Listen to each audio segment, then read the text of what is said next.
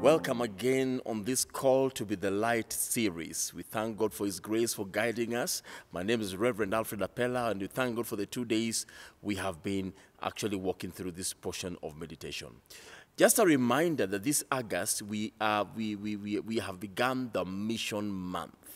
And today being a Wednesday, we have a very, very special Wednesday prayer and healing service in the afternoon, in the evening, as from 5:30 p.m. in this cathedral. And we want to welcome you warmly, even as you join us to pray for mission and as we also preach the gospel of Christ. But allow me to go to the Word of God right now, even as we meditate.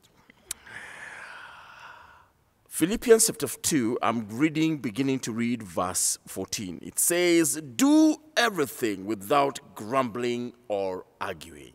Let us pray. Father, we are thankful to you.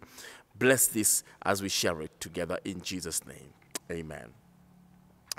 Do all things, do everything without grumbling or arguing. Remember, the preceding scriptures are talking about, number one, working out your salvation. And then yesterday we talked about how the Holy Spirit leads us in accordance to His will. And we remember I said that faith is the sail that the winds of God blow, the wind of God or the Holy Spirit blows on to direct you in God's will. So it's important for you to raise your sails of faith, and the wind of God blows through them. And then Paul writes to the Corinthians and says, even as you go to the will of God, sometimes the will of God is not easy. So Paul is advising the Philippians that do everything without grumbling or murmuring. In other words, he's telling them, carry out the will of God without grumbling or murmuring. Now, the word murmuring comes from the dictionary. It means to mutter. M-U-T-T-E-R.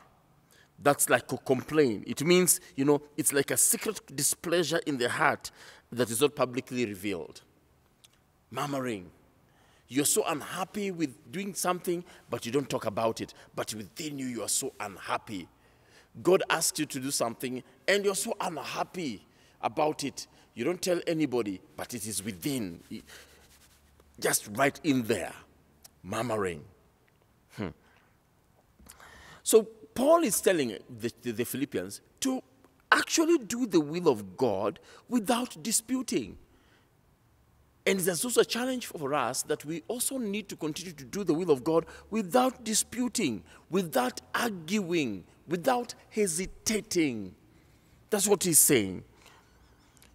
Remember, it is murmuring and disputing that made the Israelites to actually wander in the wilderness for 40 years. 40 years. They would say, oh, we remember the melons of Egypt. They would remember Egypt in many ways. They would murmur against Moses. And because that, there was stagnation, and they grumbled around the wilderness, and they did not achieve much. One of the plagues that brings stagnation in the body of Christ is the plague of murmuring.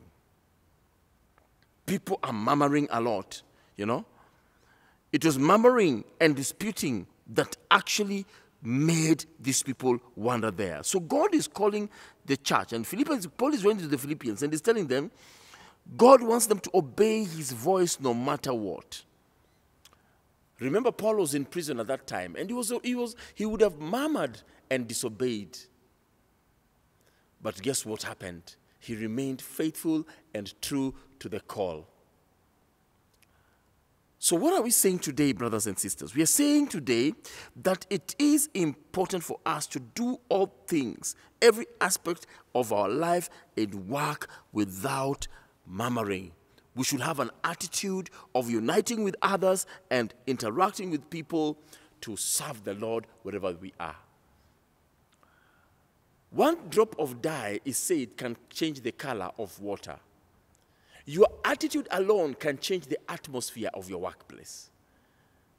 No matter how gifted you are, your attitude is everything. And so it is important for you today to really ask yourself, how is my attitude before God? Am I maintaining a positive and a cooperative spirit? Am I serving God? Am I shining as the light of God? I want to encourage you, brother and sister. Do not grumble, do not murmur. Sometimes you're tempted when you're going through a tough time to think that God is not with you. God has given you some work to do. Things are not things are not easy, and you begin to grumble. But I want to challenge you today. Adopt a positive attitude to be grateful at all times. I like what David said, that at all times will I bless the Lord. His praise will continually be in my mouth.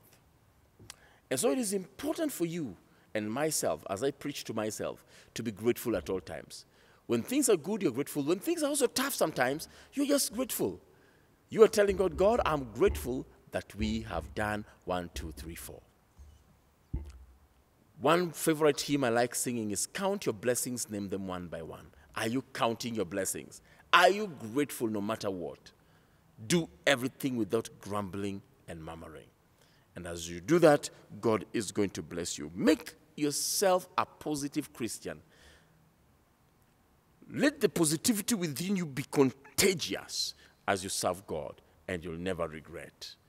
May God bless you as you look into that and as you serve Him every day as you look even into this mission month. Remember, today in the evening we are having prayers. We welcome you to join us. Please come, let us pray and trust God for souls, even as we walk with Him. God bless you. See you tomorrow. Bye-bye.